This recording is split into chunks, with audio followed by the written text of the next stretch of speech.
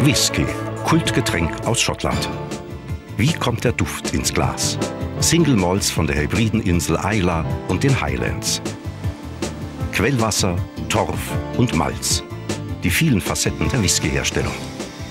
Und in Swiss Made Lauwiler Single Malt.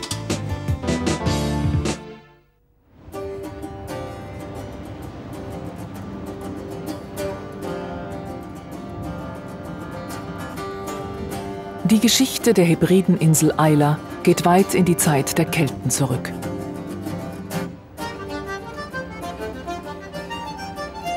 Schon vor vielen Jahrhunderten wurde hier Whisky gebrannt.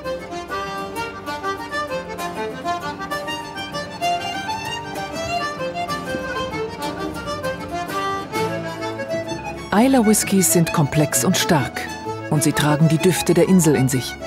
Es sind Single Malts, das heißt, jeder stammt aus einer einzigen Brennerei.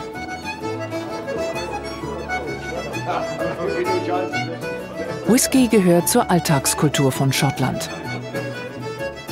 Der Engländer Michael Jackson ist einer der besten Whisky-Kenner und Autor von zahlreichen Büchern, in denen man wirklich alles über Whisky findet.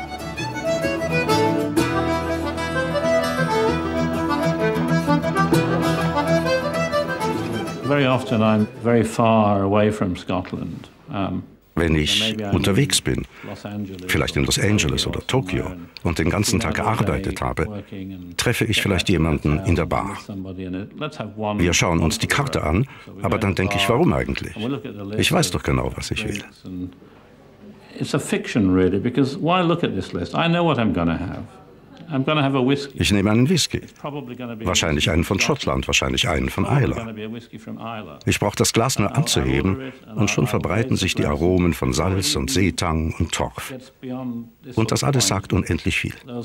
Surging aromas of salt and seaweed and peat, and it's just intensely evocative. And ich bin nicht aus Alte und nicht einmal aus Schottland. Ich bin Engländer. Aber wenn ich das rieche, bekomme ich Heimweh und denke, wie um alles in der Welt kriegen die das in die Flasche?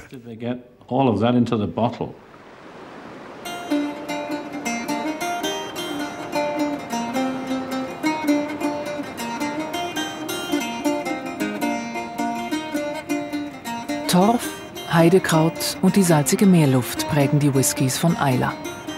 Neben dem Whisky gibt es auf der Insel nur noch die Schafzucht.